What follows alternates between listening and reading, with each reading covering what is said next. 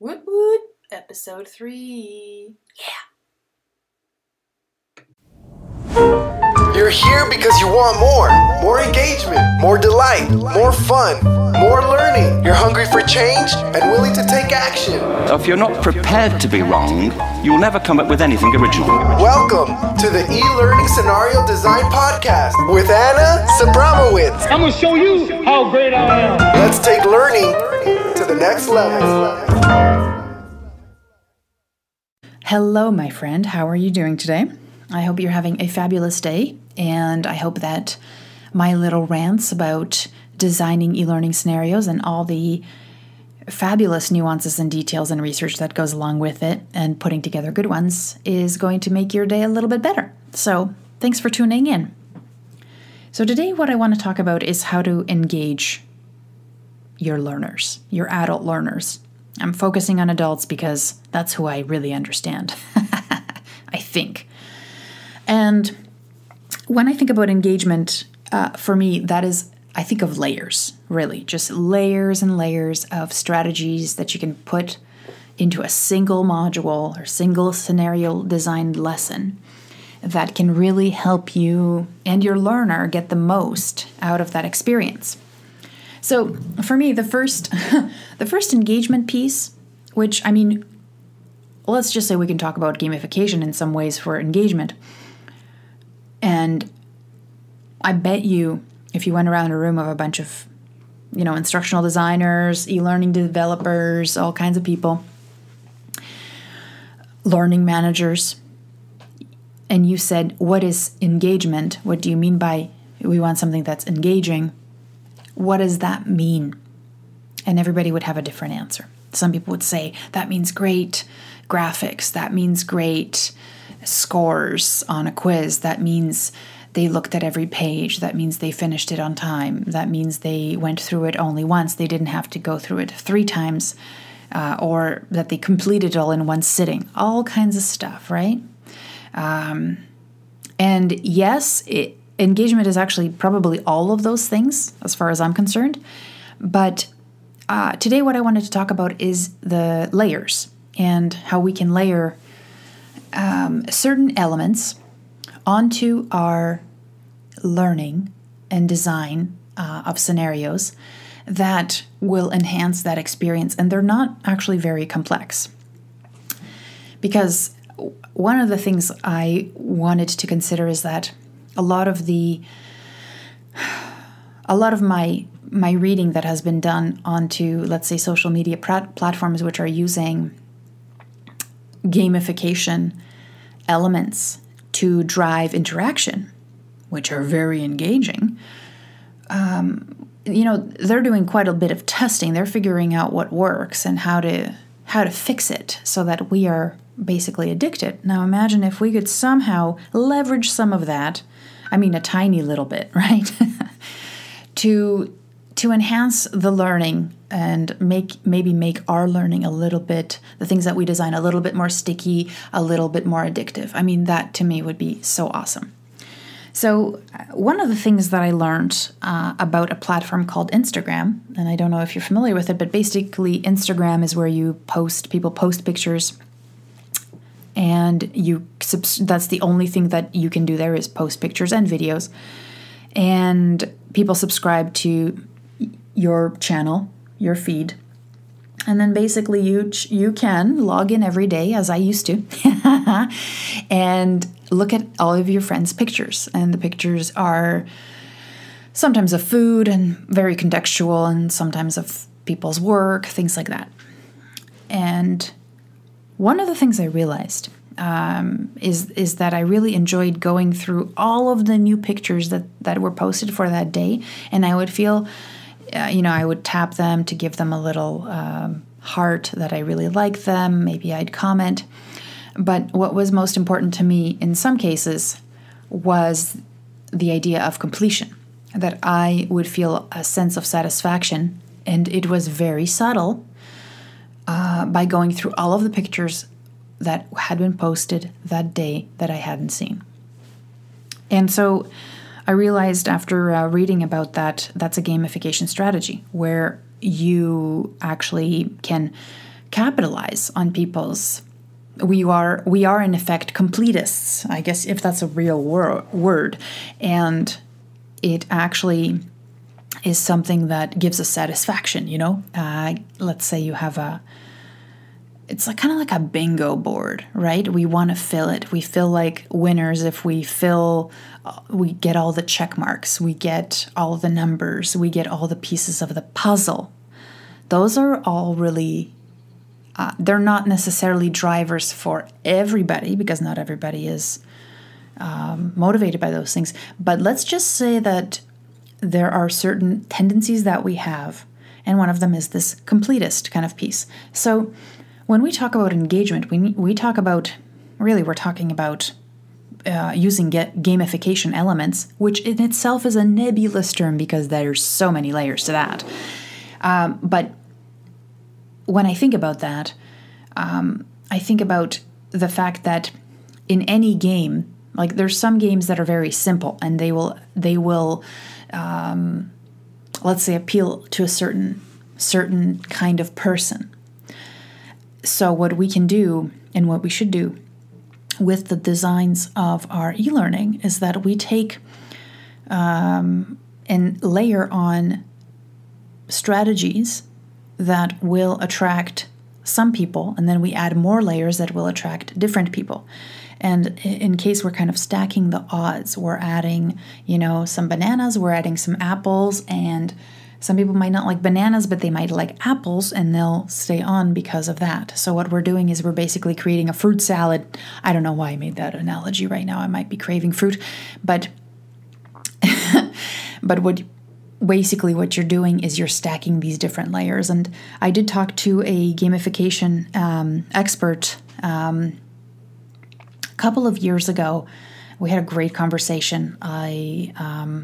His name escapes me right now. I think it's Andrzej. I don't remember exactly. I think he's in the UK. But anyways, he talked about the fact that, there are some strategies that will turn off certain people, or some people will not even notice. Kind of like the idea of leaderboards. And a leaderboard, really, if you don't know what it is, it's just a place to display people's scores and show you that, like, when you're watching the Olympics, let's say, they have leaderboards. Which country has the most medals? And for some people, being in the top 3 is like so rewarding. They'll do anything for that leaderboard. But for some people, if they're at the bottom, they will actually be turned off by that and demotivated to continue. So he said, but let's say you implement a leaderboard and you somehow start tracking points, like quiz points or completion points, and now you display that somewhere. But let's say that before that you didn't have any of those leaderboards, but now that you have this leaderboard, all of a sudden 10% of the people who were never interested in any of this before, you've hit some sort of interesting competitive streak in them. They want to be the top. And now 10% are more engaged than before. Is that a win? That's a win, right? That's a 10% win. So then what happens if we, that's one strategy, and then we want to layer it for the people who maybe want to be recognized for their contributions. Like another piece that you could do is badges, where you could reward people for contributing to a forum, or maybe after there's a scenario that happens and they've completed 10 of them, and they've maybe they get a badge for attempting again and improving, and you can issue them a badge based on that. So the thing is, what you're trying to do, like I said, is to layer different ways of engaging different kinds of people who are motivated by different kinds of things. Some people are motivated by the continued pursuit of learning. Some people are motivated by scores. Some people are motivated by achievement, like badges. You probably know those people. They have certificates all over their walls because they like having those badges or manifestations of their accomplishment. And that's totally cool. Like, I think that we cannot be cynical about those kinds of people. In fact, knowing that they exist and knowing that a very simple way to engage them is to simply, based on a certain criteria, issue them some sort of even a certificate is actually in some ways a really good strategy. And the thing is, and I've used badges in many different ways. The thing is that some people, the badges alone to them are a status symbol, and they will work for those badges to be recognized for that and to be recognized for that achievement, even if the badge itself has no value outside in the real world. It's simply a recognition of success or something to strive forward to, and people need that. People need those goals. So if you provide the badges up front, what you're working towards, boom. One of the ways that I've seen badges used effectively is in a language learning app called Duolingo. They use badges very effectively. Another place where I discovered badges, and I didn't even realize it, is, and this to me is very sneaky and when I say sneaky, I mean smart, is I listen to audiobooks through an Amazon app called Audible. And I've been listening to it for a while. And then they kind of did a system upgrade or something, I don't know. But they all of a sudden had all these different kinds of, maybe 3 or 4 different tabs on the app on my phone. And I looked at the different tab, and one of the tabs was, it had a progress bar. And the progress bar kind of labeled you, depending on how many hours you had listened, it put you in a different category. And of course, the top category was something like a master scholar or something, because you had listened to I don't know how many hundreds of hours of books. And the minute I saw that, I was like, wow, I want to get there. And then, of course, you can see what I'm motivated by. And then the other piece was they actually had badges. And the badges were really just quite, not as, they really do mean nothing. Like, it's not I'm going to show my mom this badge collection, but there's still some badges. There's about, I think, 15 or 20 badges in that app that, for reading all weekend, finishing a book in 2 days, things like that they've come up with that are really specific to the app. But there's a couple that are missing. And I'm almost tempted to do the things that they've asked me to do just so I could get all of the badges. That's how powerful badges are. I mean, I don't even care, but I kind of care a little bit, which is really weird, right? The other pieces that are so easy to integrate that add engagement, other than just plain old context, which is fabulous, great, well-written story that drives you. You want to help somebody, those are all great ways to engage people. Context is key. I mean, I think you can have a lot of awesome gamification and engagement elements, badges, certificates, progress bars. How far are you along? Are you almost there? How many more, reads will it take, or success scenarios will it take for you to achieve master level? But if you don't have that really good, what's in it for me? When am I going to use this kind of stuff? The novelty wears off very quickly, faster than it would if it was actually really contextual. Because imagine if something is not only very useful to you and you can see its value, plus it's fun. That to me is like the ultimate mix, right? And I'm sure you'd feel the same. Like if you could learn something while at the same time having fun, actually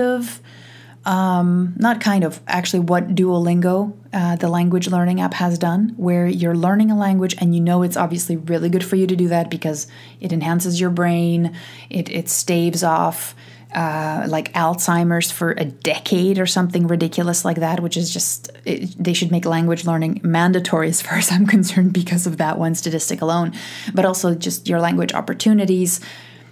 And on top of that, it's super fun and cute and free. Wow. I don't think it can get any better than that. So the other thing, and I feel like Duolingo, because of its heavy investment in the gamification of that learning, is a great place to look and practice being a good learner and practice having fun, because I think we forget that learning actually can be fun. because school ruined that for all of us. So some of the things that Duolingo does, like I said before, is badges. It has a progress bar. It has really well-timed sounds that sound kind of like a awesome vending machine with a cha-ching, which is very psychologically stimulating when you get the right answer.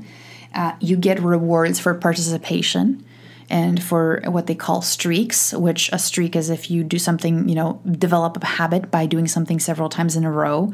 So they're using so many layers. It's fabulous. When you earn your streaks and your little diamonds for participating, there's a little owl that's kind of the avatar that he jumps in once in a while and says, "You're doing a great job," to encourage you. Oof, like a coach. Amazing. And then you can actually use all those diamonds to either buy certain kinds of interactions. Like, let's say you wanted to do an extra module on the romance language or the picking up a date. Then you can buy that. Or you can buy a savvy outfit for the owl. You can get him a gold tracksuit. I mean, this means nothing to the real world, but in the world of Duolingo, I actually did save up enough so I could buy my owl a sexy outfit that's a tracksuit made out of gold, which is actually made out of just HTML code. But I loved it because I could do it, right? I dressed up my owl. And the other thing that they have is a really juicy visuals. And the juicy visuals actually are something that I might talk about I will talk about it in another episode. And the juicy visuals are, there's a little bit of this discovery and novelty that a lot of apps play with. One of them that I will talk about later on is Primer, which was developed by Google. And it's really the idea of using some of these layers, some of these gamification elements, some of these engagement strategies, heavy context, heavy storytelling, and also heavy use of really great simple visuals. So Duolingo does that a little bit with their buttons and the way the interface is set up and even incorporating these cute little characters. But Primer scales back on some other things, but then does up the visual aspect of it, which also is one of those dopamine drivers, right? So here's what I suggest. You, when you think about gamification, start with one thing and then layer. So do we have a really contextual scenario? Like, is it something that people will be like, oh, that's a good challenge? Are your consequences really good? Because that's really engaging too. Is it profound? Does it make people uncomfortable? Your scenarios should. They should make people feel good. They should make people feel like, whoa, I've got still a lot to learn. I better practice. So that context is there. The consequences are there. Those are engaging and interesting. Are your questions that you're asking in this scenario provocative enough? Do people care about this stuff? That's true engagement. And that's the deeper stuff.